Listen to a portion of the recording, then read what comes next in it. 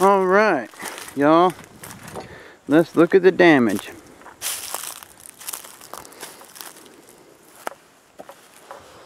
This was a major friggin' dig out, boy.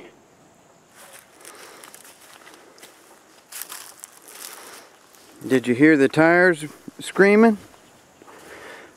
I want to show y'all one thing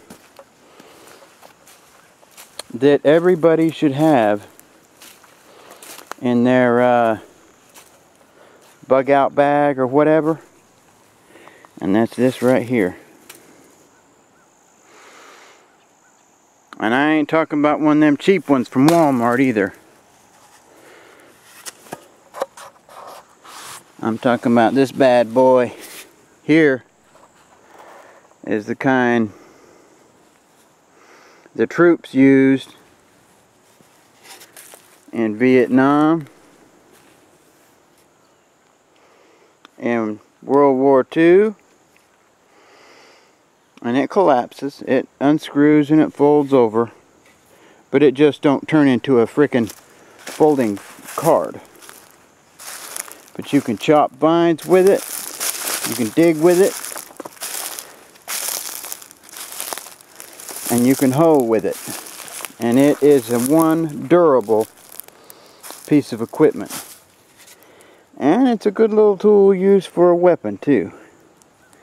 Go to your Army Navy surplus store and get you one of these. It's well worth it. Well worth it. Well worth it. Because if it wasn't for that, my truck would have been stuck to the frame. It would have been sunk down to the frame, and it would have taken me an extra 2 hours to dig this out. My wife says, why don't you call the boys, you know, my cousin-in-laws, why don't you call the boys to come help you out? But man, I'd never friggin' hear it. They would never let me live that down. I would hear that crap till the day I died. Hey, you remember when you got stuck? Yeah, you stupid fool, what were you trying to do? Go through that swamp. I just told her, I said, I'm going to do it on my own. I ain't going to hear it from them. I ain't going to listen to that crap. I can do it myself. And I dang sure did. This is a pretty little area. I'm going to make me a road going through here. But I'm going to do a little bit different because I drove around. And as you can see, my truck's over there now. I can get through them woods there onto a logging road which goes on up around and get on the road and get to my house. So I just need to put me some slats out here. Maybe get all the crates and stuff that I can find. Throw them down here. Dig out, put them down in there.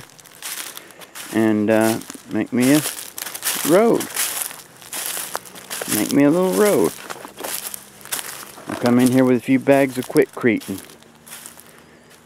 fill up 2 ruts. You know? There's all kinds of ways to do it.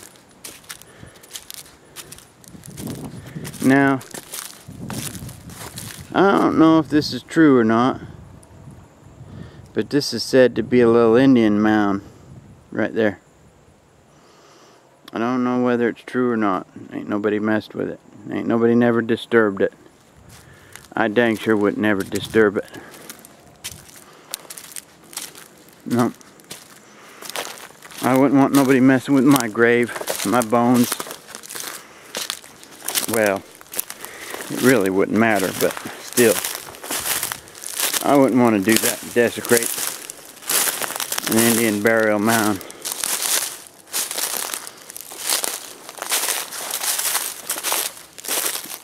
But here's this other little pond over here.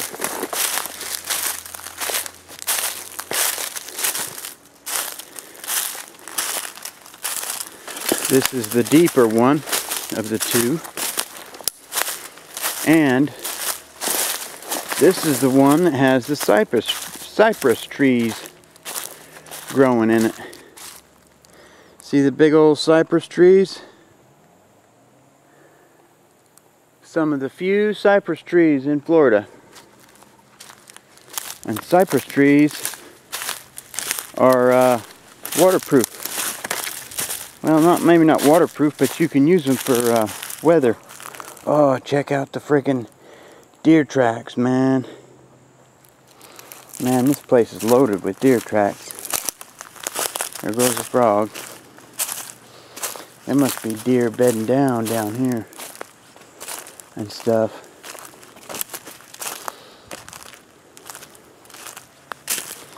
But yeah, see, here's some little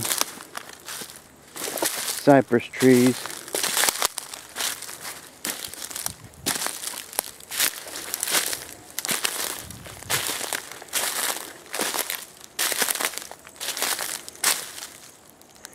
And they talk about a cypress knee, if I can show you one.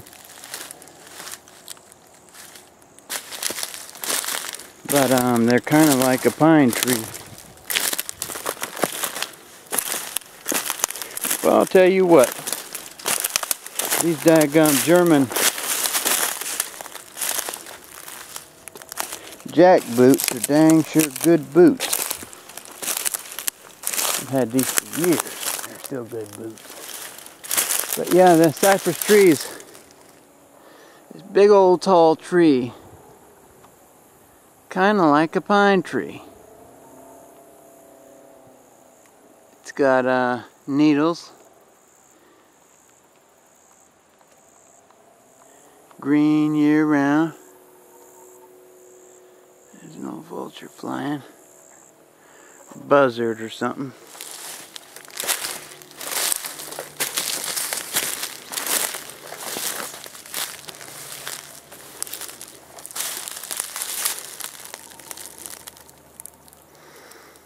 If I can get around here without falling down, I wanted to show you a cypress knee, but doesn't look like I can find one right yet. But there is the cypress tree. Long, tall, straight, beautiful trees, beautiful trees. Anyway, hope everybody's well. God bless, good luck to us all. Never give up your guns or your powers of free speech and free thought. It's the only thing we have left standing between us and total tyranny, y'all. We gotta save the beauty of this world, this land, for our children and their children. Can't let it be taken over by jackbooted thugs. No, I like the jackboots personally. Holy crap, look at that deer track. Man, that's huge. That is a big deer track, y'all. Anyway, this is way too long.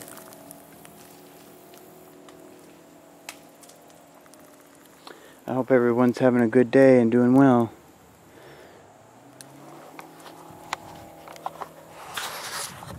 And like I say, don't never let anybody tell you you can't,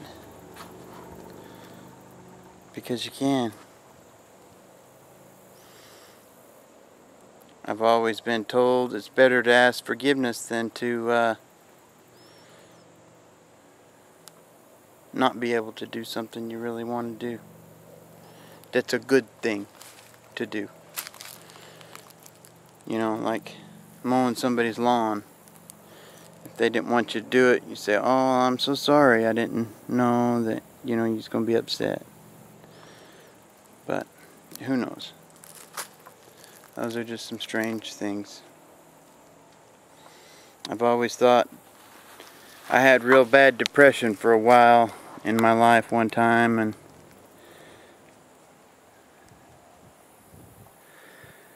my dad told me, he said, "Son, you need to start helping people. You need to forget about yourself and go help others." And you know what? I did. And I snapped out of that depression like nothing. Quit taking all that antidepressant crap and all that kind of stuff. Felt good about myself. Was helping others. Made a difference in other people's lives. Seen the good that I was doing and helping others. And man, that was the best antidepressant you can ever get, by helping others. I love y'all. Y'all are the best subs that anybody could ever wish for. Best friends on YouTube that anybody could ever have. I hope maybe one day I might be able to meet all of y'all. That would be so cool. Because I sure would like to do that. I like your comments and things you say. This is Chatty Dad 1, over and out.